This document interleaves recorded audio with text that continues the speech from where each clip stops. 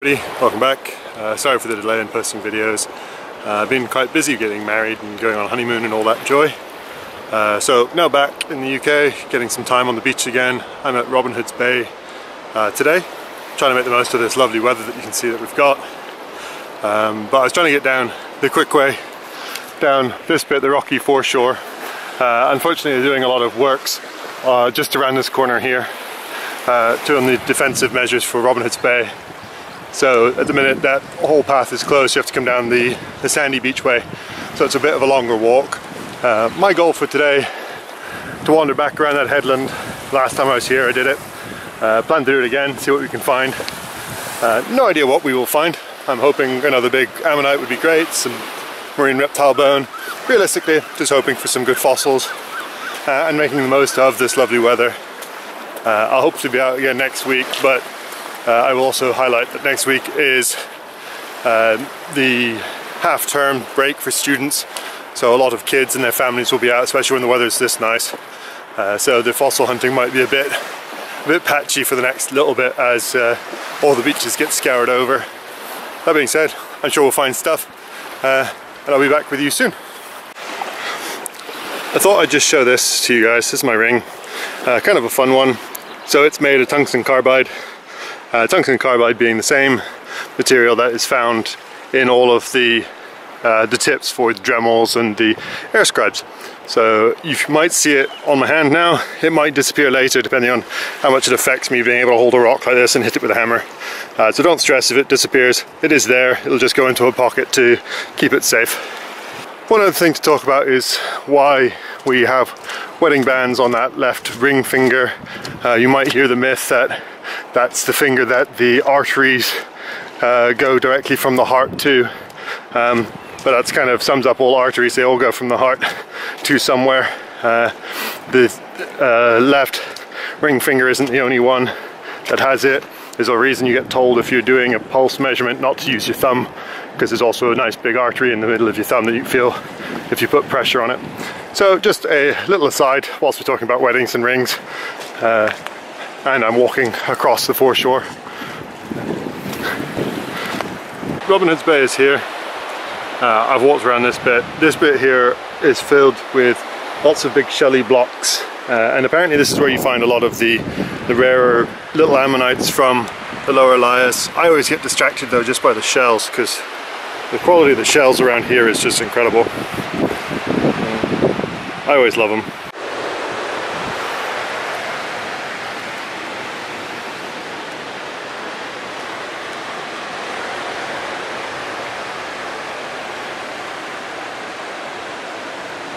A nice big chunk of wood.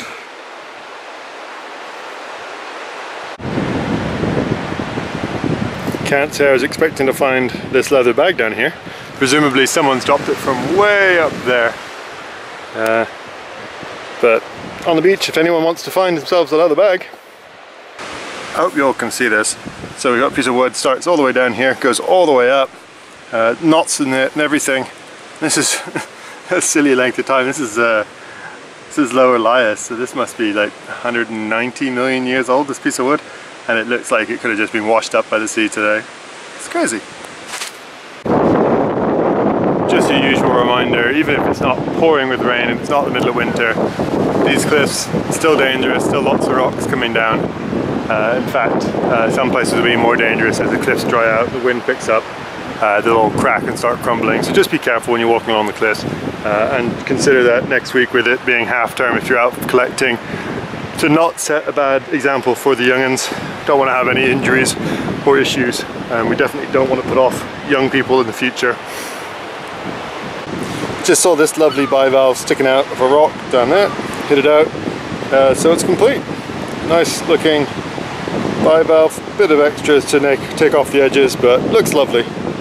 Picked up this one just seeing this edge of what looked like an ammonite, and I turned it over and actually there's another one right there, and that looks like it might be mostly there.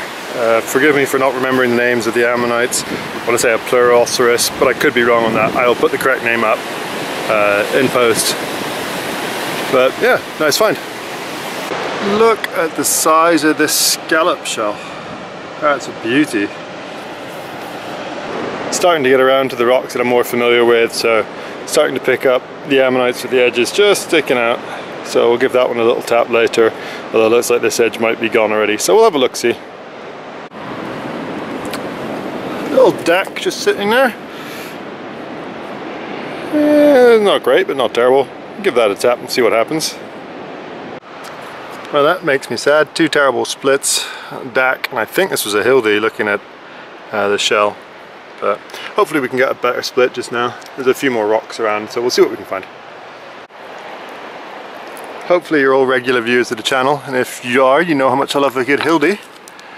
And look what we've got. A nice Hildy. Bit dinged up around the edges, but otherwise she looks alright. Take that. Nice. And you know what's better than one Hildy? A second Hildy.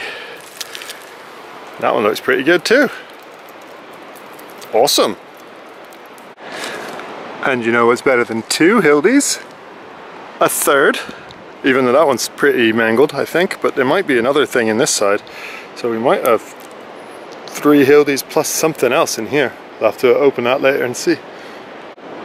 I've been picking up a bunch of likely looking nodules, and there just seems to be a lot that's fallen in this area recently. So there's a deck there, there's another one in the side of that one, and another one with an edge just sticking out there.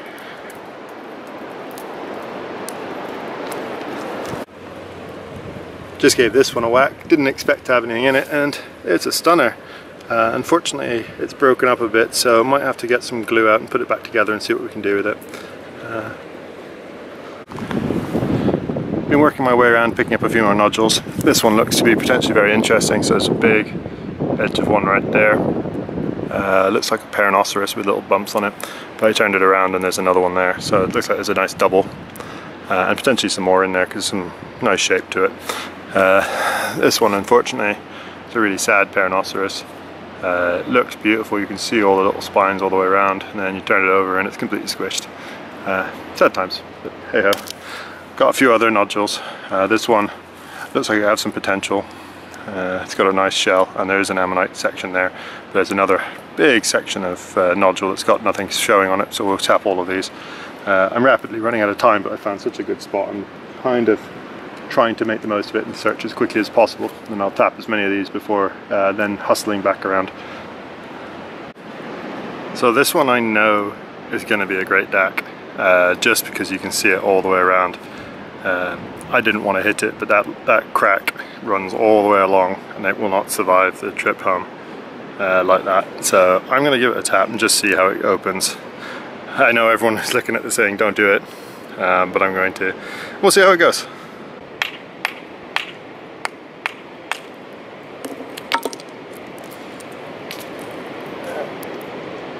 No, I'm not actually going to take that the rest of the way. That's going to be a beauty. So I'll just leave that. So just to give you a reminder of why you keep away from the cliffs, I just took a rock to the back of the head and I'm bleeding very slightly. So a good example of if you're too close to the cliffs, even if you're quite a long way from the cliffs, you need to back further up, because those cliffs, you hit the shelf up there, which is what the rock did, came a long way off and cracked me in the head. I'm very lucky that it wasn't anything worse than that. So do just be supremely careful. Oh no! Ugh, shame.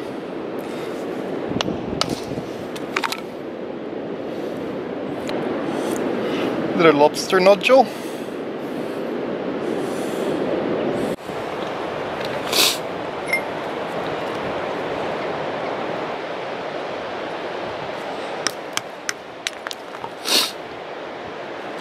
Perfect. Needs a bit of a rinse, but that looks to be a stunner.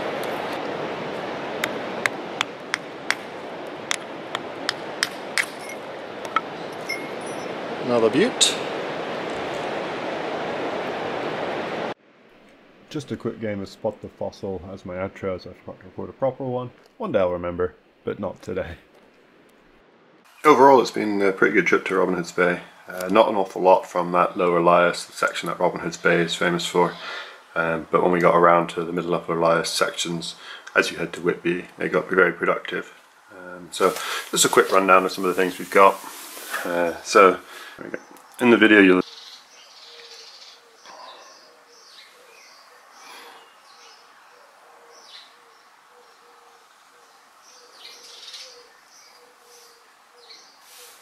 also got this lovely little Pleuroceras ammonite, so ignore the outer bit here, that's from a different ammonite that's gone. But you can see underneath it, hopefully there's this keel of what I think should be relatively complete, might be missing the edge here. But underneath this, there should be more of it, so hopefully we can get that out later. Then we've got my favourites, the 3 Hildies. That one's quite a big one, as you can see from the size of my hand. There's a few Paranocereses, so you've got 1, 2, 3, 4 Paranoceres, although this one actually is a double, so you can see a keel here, and if you tip it over there's actually another keel down here, so that'll get prepped properly. There may actually be other ones inside this, but this Paranoceres could actually be quite a big one in here, so I'm not sure about this knob, but we'll see.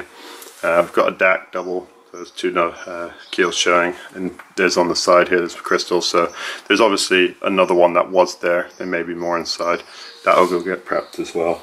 And then we've got other bits and pieces, some nice split DACs, and then we get to the ones that I'm never sure whether they're tenicostatums or semicellatums. So I've got a few of these, this one split really nicely. So we got that one, another one here that's broken a little bit on the corner, but that's on this counterpart. And then the best one is in here, and so you can see there's a bit exposed there, a bit exposed on that edge, and a bit on that edge. So it's all in there. It looks like the shell should be on all of it, but I'm being a bit careful because there's a crack that runs, as you can see here, up and around. So we need to just be a little careful as to not break it. There's another one there, and so this will get professionally prepped as well at some point. But yeah, I'm not too upset about that. The pickings are apparently pretty slim across the coast, so when you come away from a trip with that much stuff, you're never going to complain. Thanks again for watching, everyone, and glad to be back and finding some more fossils. Hopefully have some more videos out next week.